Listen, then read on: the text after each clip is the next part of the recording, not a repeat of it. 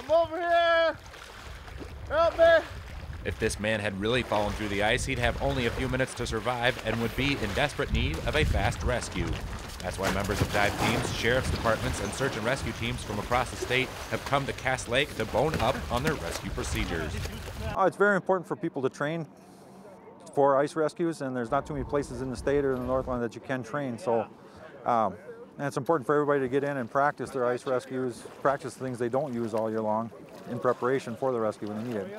We don't have a lot of practice doing it, so it's a day like this gives us the opportunity to get together as a team and practice our skills and get ready for things, just to get people under the ice and familiar with ice operations is always useful. It's kind of a difficult type of diving, so the more practice you can get doing it, the better off you are. It keeps us up on our diving procedures underneath the ice, as well as dealing with the cold and the elements.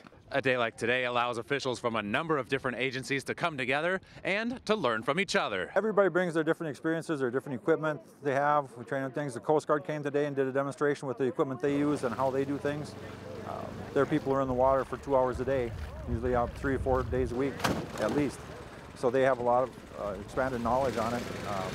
But everybody brings a little bit to it and everybody learns from it. That's exactly right. The reason that Cass County puts on this ice dive every year is to see what everybody else does and how it works, and maybe somebody else would want to do the same thing.